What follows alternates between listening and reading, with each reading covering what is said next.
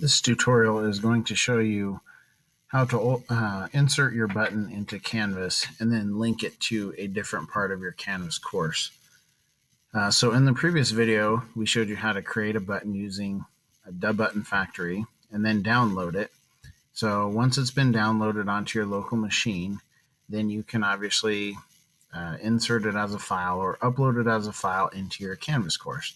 And the way you would do that, you would come over here to your Files tab.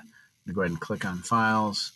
Go ahead and save this first. Okay, so I'll save this first. I'm working on a page. I'll come back to that page here to show you how to insert the button here in just a minute. But I'm going to go to my Files, and then obviously you can see this upload button. In this case, I've already uploaded this particular button right here. We'll come back to that here in just a minute.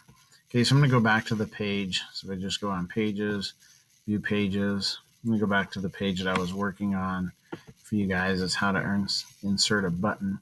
And I'll show you how that we would accomplish inserting that button for Module 1 and how to link it to Module 1. So I'm going to click in here in the Rich Text Editor. Keep in mind, anything you insert, it is really important that the cursor is where you want it to be. So in this case, I want my cursor down because when I insert this image, that's where it's going to go. Okay, so I know that the button is in my files. I showed it to you just a second ago.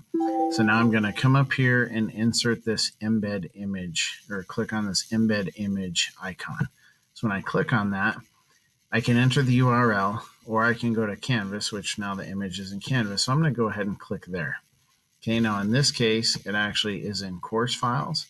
It's under Buttons and Pics, and then it's under Miscellaneous. And here it is right here. You can see Button 1 Module 1. So I'm going to go ahead and select that. And I'm going to scroll down, and then I'm just going to hit Update. Okay, so there's my button. So now I've inserted the button, but it really doesn't do anything. So if I save it, basically I've just inserted an image.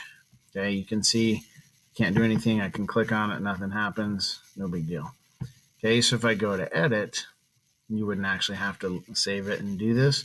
But if I come over here, I can select it. You can see it turns blue. Now, if I want to link it to something else, I can come over here to this navigation pane on the right-hand side of the Rich Text Editor. And let's say that I want to link this to a module. So I can go to Modules. You can see that I have different modules here, none of which are actually called Module 1. But these are the modules I have in this particular course.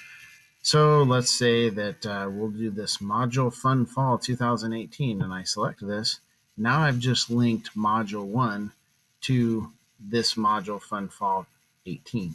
So all I've done is this is a website. Now I've linked this particular, if somebody were to click on this, it will take them to this particular module. And I'll show you how that will work. I'll go ahead and save it. Okay, so now it's saved. So now if you see I hover over the button, now you can see it's acted like a link. It goes from the arrow, my cursor goes from the arrow to now it gives me like the pointer finger and shows me that I can click on this particular module, which means it's linked. Even if I hover over it and leave it there, you can see what it's linked to. So when I click on that, now it's going to take me to a different location inside of Canvas. You can see this is just like a make-believe type of thing, but this is where it took me right to the modules page and that particular module. So that is how you insert a button into Canvas and then link it to a different part of your Canvas course.